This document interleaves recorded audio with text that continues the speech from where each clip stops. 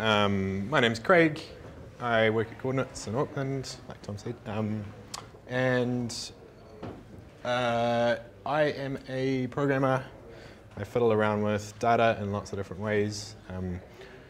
Coordinates is a company that has a lot of customer data. We have a website where we scrape some data off the internet, but a lot of our data is provided by customers because they have to or want to supply it for free or for sale or whatever. We display it on a map, we do things with it, we provide APIs around it, that kind of thing. Since we don't control the data the customer does, that can get interesting because people provide all sorts of different things. Sometimes it makes sense, other times it doesn't. We make it available in different projections, so customers will provide their data in a projection that makes sense to them, but it can be downloaded by others in lots of other projections, in lots of other formats. Here's a layer. You can go to that URL if you want to see it, but I'm not particularly interested in the data. I'm interested in the geometries because this talks about the antimeridian. But this is provided by MFE, which is a government organization, one of our customers, and it's some hydrography class data.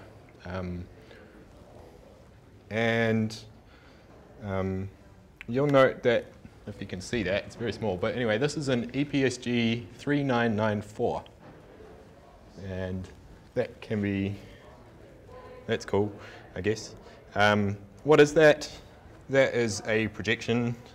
It's a fairly normal Mercator projection, covers an area around New Zealand, or wait a second, what's going on there? It kind of looks like it doesn't cover New Zealand, but covers everything else. So yeah, I mean, epsg.io is this handy website. You can find out about projections. Well, that can't be right because our data's in New Zealand, isn't it? So let's find out what's going on there. So we'll start with this. What does projected bounds mean? There's a whole bunch of numbers. Basically, these numbers are the numbers you might expect to see when you get data in this projection. So I'll put them on the edges of the image.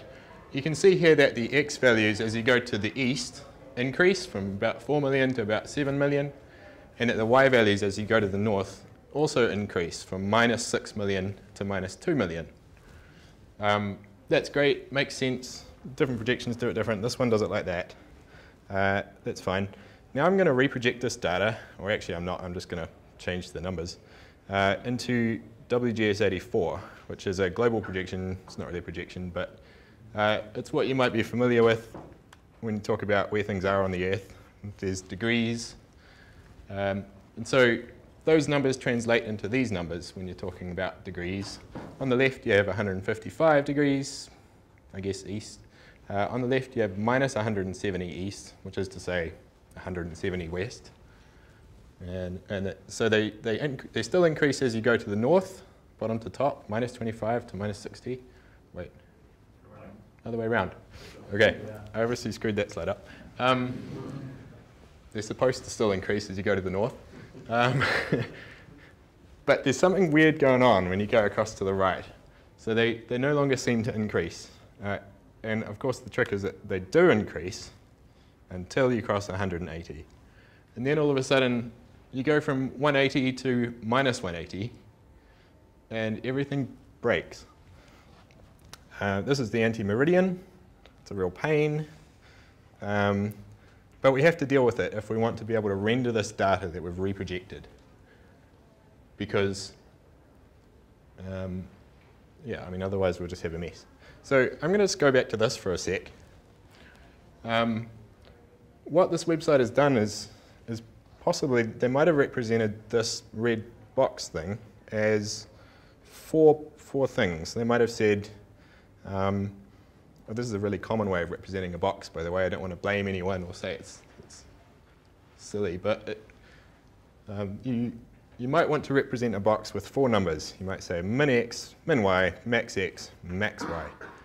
And that's great, except in this case, the min x is minus 170, and the max x is 155. And so this way of representing a box, if you're going to do this in your spatial software, is going to cause you a little bit of ambiguity, because that can represent two different boxes. Instead, I would say probably if you want to represent a box, maybe you should do it this way. Maybe you could represent it as west, south, east, north, or I guess left, bottom, right, top. And if you do it this way, it's quite clear what the numbers mean. So then this box is no longer ambiguous. It represents one specific box on the Earth. And so maybe that's what's going on here. I haven't looked at it, but it could be that one. Let's have a look at our data again. Let's try and reproject it to a global coordinate reference system. I've been talking about WGS84, but this one is actually spherical Mercator, or what you might see on a Google map. Or I just kind of use those interchangeably, but and this is what we got when we did that in QGIS. Anyway. So we took that data from EPSG 3994 and we said, oh, just display it in spherical Mercator. And this happened, and it's a bit confusing, and the first few times I encountered this, I probably just threw up my hands in despair and walked off. But we can fix this, and for what I do for a day job, I have to fix this. We have to render this stuff on a web map, and it has to work, and it has to look good. And so I spent quite a while messing around with this. Let's try and fix it. The first step, I guess, is to figure out that it's happened, because computers are a bit dumb unless we tell them exactly what to know, how to find out what has happened. They won't be able to know. So I'm going to start with this. Here we have the geometry before we reproject it.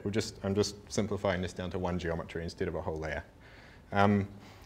And you can see it's got numbers in the millions. I've just put the x coordinates on here, not the y's, because I don't care about those particularly.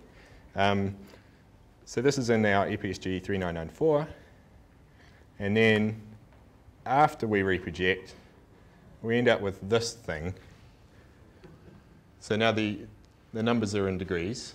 But you can see that everything above 180 degrees east has kind of wrapped across the world 360 degrees to the left. And that's why we ended up with all those lines all the way across the world. And so that's a mess. We can tell it's broken. Can computers tell it's broken somehow? I guess the one thing to note about this is that when we reproject, it happens one point at a time. So the computer will look at a point at 179.9 and say, okay, that's 179.9. When it sees something that's just to the east of the antimeridian, it wants to reproject it into a range that's between -180 and +180, and it does that. And that's why we end up with this. It doesn't know that that point is right next to another point which is just reprojected. And so this is our situation. So we have to fix it after the fact. How do we do that? Let's have a closer look. This polygon, it turns out, here are the indices of all the points. And you can see that this polygon is defined in a clockwise manner. And then after we break it by reprojecting it, we can have a look at this. Here's all the same points in the new coordinate system. This is a bit ambiguous what kind of way around it is, but if you trace it around, you'll notice that most of the geometry by area is in this big broken bit over here, and that bit is actually now anti-clockwise. So overall, this polygon is now anti-clockwise. And so if we expect a geometry to be clockwise, it turns out that if suddenly it becomes anti-clockwise after we reproject it, we know that this has happened. It's wrapped around the antimeridian, it's kind of broken. Yeah. Of course, you have to know what to expect it to be in to start with. The Open Geospatial Consortium defines polygons as anti-clockwise. So apparently, polygons should always be anti-clockwise. If there's holes, then they can be clockwise. But yeah, the exterior ring should always be anti-clockwise. It's good to have standards so that we know how things behave, and we can expect them to behave in a certain way, and we can all agree on what's going to happen. In this case, we agreed to completely ignore that standard, and in practice, pretty much everything I've seen has got a clockwise exterior ring. I don't understand what's going on there. That's just how it is. If you know what's going on there, please tell me afterwards. Actually, yeah, okay, there we go. Yeah, in practice, everything is always clockwise, so that's great. Where am I at? Yeah, so I needed a way to fix this, and I couldn't find anything online, which you'd think there'd be plenty of software out there that had dealt with this, and plenty of people with data sets that had dealt with this. But I'm an engineer, so I get to reinvent the wheel sometimes, so that's nice. So I had to come up with an algorithm to fix it. And we went through a few iterations, and the first few performed terribly, and then I realized that it's actually probably not that complicated. The problem, to restate it, is that some of the points on the right-hand side of the layer have shifted a long way to the left. And almost always, they will now be the leftmost points of the layer. So I just thought, some of the points on the left just need to be shifted back to the right. So I guess the question is, which points are those? And now luckily we know that they're on the left, so we can just find a big gap. So I basically sorted all of the x coordinates for all of the points in this feature, or even the whole layer, by, just sorted them all in a big list, and found a big gap. In this case, the gap is there. There's lots of gaps, but find the biggest one, something like 359 point something degrees, and find all the points on the left, add 360 degrees to their coordinates. Now we have this, and this is all I need to render with. All I've got is it's kind of what you might have expected to happen to start with if we'd projected the whole polygon at once instead of a point at a time. So the x coordinates go past 180 degrees. This is really useful for rendering. It may not be useful for some other things, and depending on the software you're using it with, you've got to be a bit careful which one you use. For example, intersection testing. If you're clicking a point on a map that goes up to 180 degrees, and you click at minus 179 degrees, that may not intersect with this polygon anymore. So you may need to make copies of the polygon and intersect it with both to test what's going on. Cool, well, that was fun. Turns out that's just one of the many things that can go wrong with antimeridian. Other ones are line strings are harder, or in some situations, mostly because they don't have that clockwise, anti-clockwise thing. So you kind of just have to guess sometimes. Someone might obey the OGC and you might not get a clockwise thing to start with. So I haven't seen that happen yet, but maybe one day. Multi-geometries have more challenges because if you have multiple polygon parts and they are on different sides of the antimeridian, you may want to also shift the parts so they're kind of next to each other or something like that. And yeah, so this all works as my algorithm is perfect and flawless until some jackass is presenting at a conference and uploads a layer called the extent of Europe, which it turns out covers more than 180 degrees of the world. In case you're unfamiliar with world geography, Europe's actually about there. And it just all falls apart. So don't do that. Cool, good luck.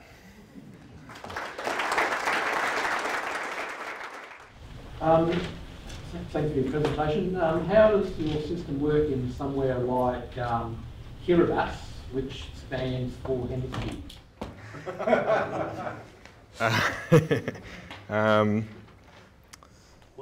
Where is Kiribati? Well, it borders 180, Yep. and it's in the northern northeastern, northwestern, southwestern hemisphere. I don't think we have any problems with northern versus southern hemispheres. It hasn't caused me any grief so far. I suspect it works fine. We've got some Fiji layers on some of our customer sites. Anaki Whenua have some, and that all seems perfectly fine. We've got geometries themselves that cross the antimeridian, but also just the layer in general and the bounding box and everything crosses that, and that all seems to work. It's been a challenge getting it that way, I must say, but yeah. Question there. Sort of a problem of trying to shoehorn into WGS or the tools are all that you're trying to display this in are all based around very limited sets of projections. Whereas if you think about the people who work in polar areas, they've dealt with this forever. You know, all these tools don't show what they're doing well at all, and they're almost forgotten in the tool sets that are available. Yeah. And they just project and have to live with projected data. Yeah, I suspect that's why I couldn't find a lot of stuff online about this. Is that a lot, depending on where you live and what data you have, this isn't a problem for that many people. And so us in New Zealand, it is a huge problem for us with the Chatham Islands on the other side of projection. Most of our national data sets span it. And yeah, Fiji, Alaska, Russia, these sorts of places have issues with it. Okay. Have you looked at what the polar people do? Because they're dealing with the same thing north and south across the pole. And data sets that go beyond the pole as well. I haven't, but I'd be challenged by it certainly.